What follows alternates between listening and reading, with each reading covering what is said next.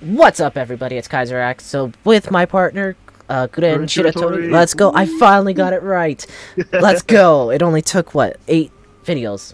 Even though this is going in That's week what we all 1. been waiting for. Woo! Yeah, we've been waiting for that. Anyways, we are here bringing you another match between our newcomer, Noah, otherwise known as Tenebrous Choir, versus our resident Dragon Master, Kanaka Zach. Glenn, thoughts?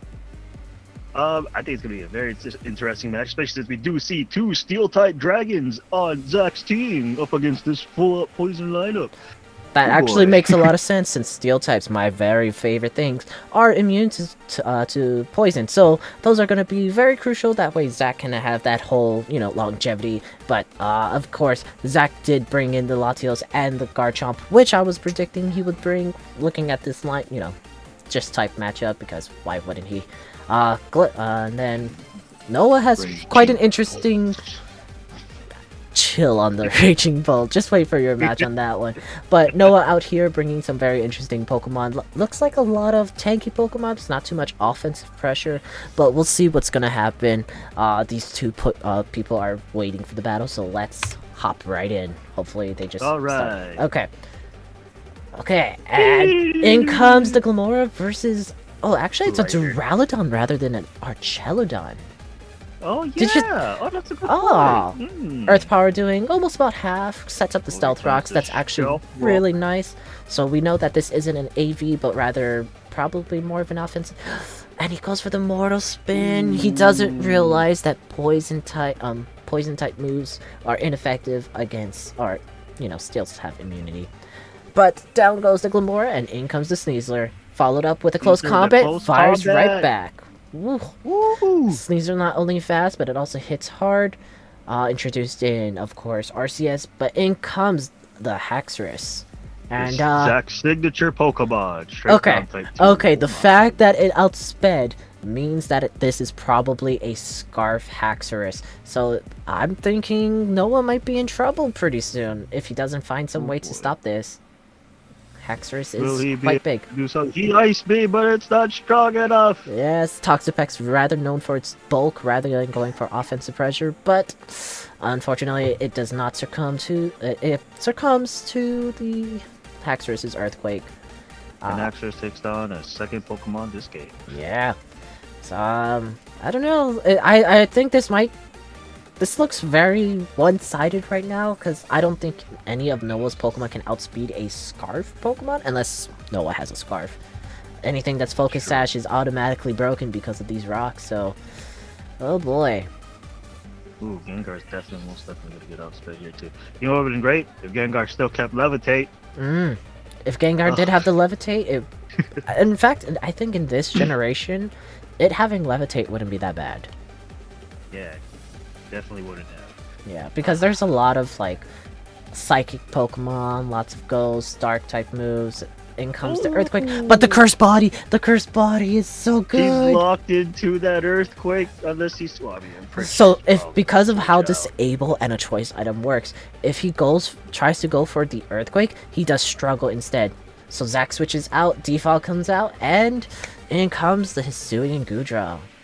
That poor thing. I'm kind of surprised he didn't bring this out earlier as well, now that I think about it. It doesn't look like he's running Misty Terrain either. Well, it's probably did it say Neutralizing Gas? I didn't see it. No, I didn't see Neutralizing Gas, but it's probably because of the Haxorus that outsped everything, so he didn't want to chance it. He wanted to get that Haxorus out. Oh, it is Neutralizing Gas. I see it now. I scrolled up a little bit. Wow. Nightshade coming out, followed by a Flash Cannon. Petron kind of takes it, not too much.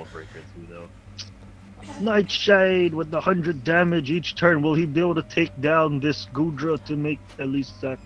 Now, does Zach want to preserve this? That's the question. Because this Petron can effectively stall out this this Goodra.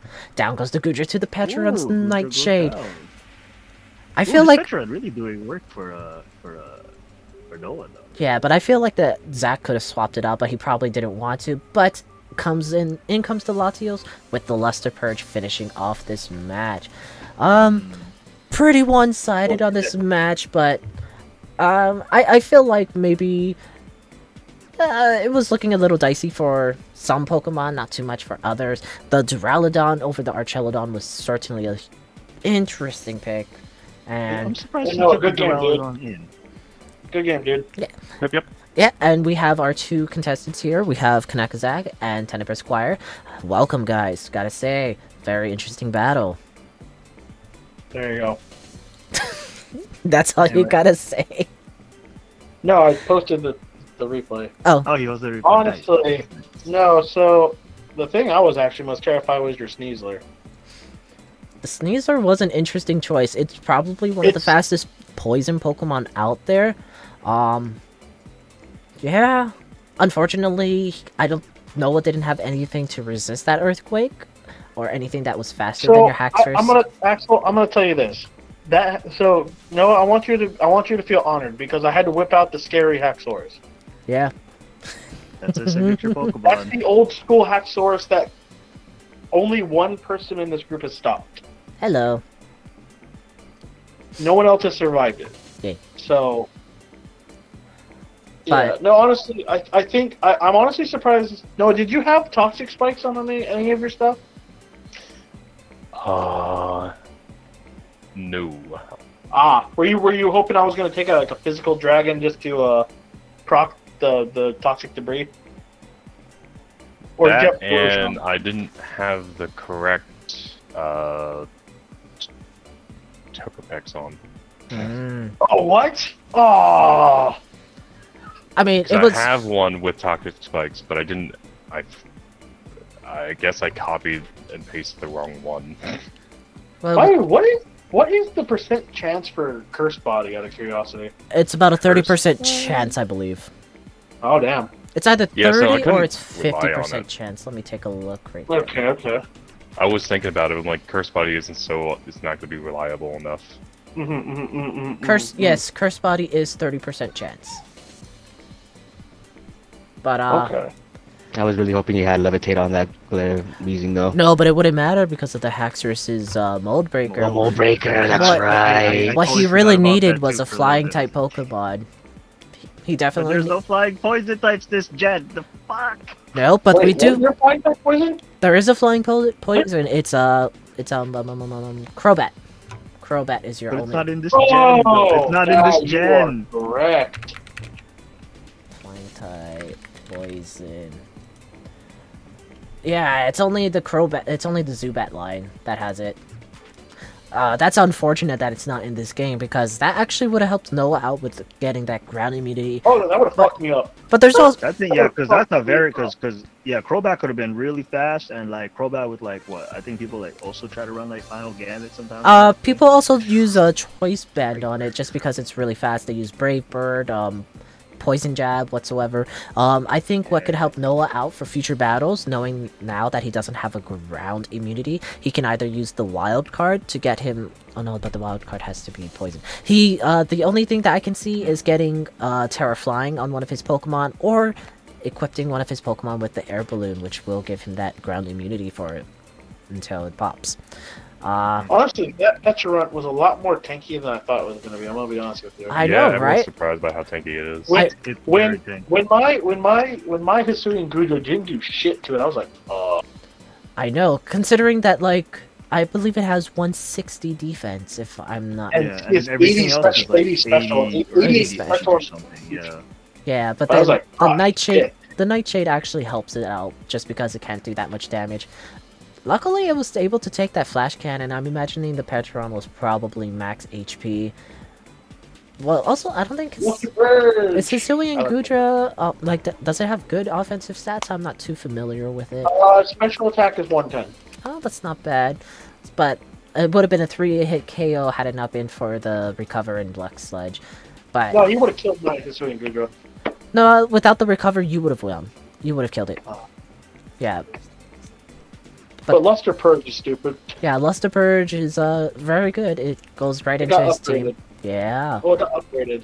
The interesting mon that I saw on your team, Zach, was definitely that Raging Bolt. Everything else looked pretty standard. You know, you have the 2 steel types, that way you don't get poisoned. Haxorus, which fires off the strong earthquake. Same for Garchomp, getting the stab, and Latios with the psychic. How'd you feel about the Terra Ground? Terra Ground was You really wanted to hurt his pride, didn't you? No, it's... What do you mean? I know, it's because it's such a good thing, it just fires off. But definitely, from what we saw, that is a choice scarf, Haxorus. From Noah's team, I did like some of his What? You don't know picks. that? Dude, it outsped a Sneasler. Yeah, Yeah, the only way that's happening is if it's scarfed.